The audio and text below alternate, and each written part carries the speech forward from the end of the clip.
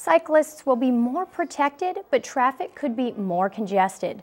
In a sweeping plan announced today by Boston Mayor Marty Walsh, the City of Boston will install so-called cycle tracks along a part of Commonwealth Avenue where a Boston University graduate student was killed more than 2 years ago.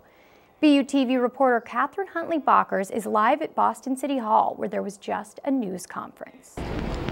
Good news for bikers and drivers of Commonwealth Avenue. A little over an hour ago here at Boston City Hall, Marty Walsh announced innovative plans to make Commonwealth Avenue safer for bikers.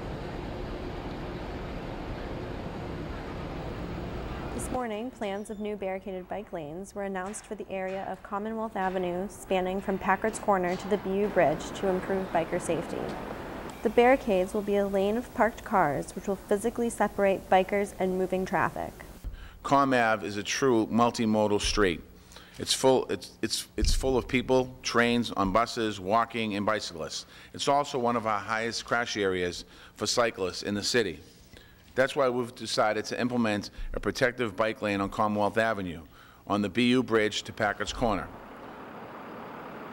Okay, I hate biking down Comm Ave. And why is that? It's completely dangerous. I just feel like there's too much, it's heavy traffic and the bike lane is not protected.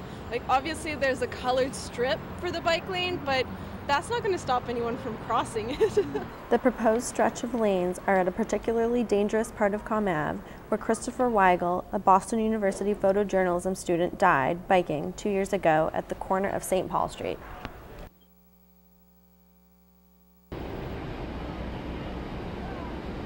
Now, the intended plan is slated to cause the loss of 73 parking spaces around that area, which will for sure cause angst around people who use the area frequently. For BUTV 10, this is Katharine Huntley-Bachers.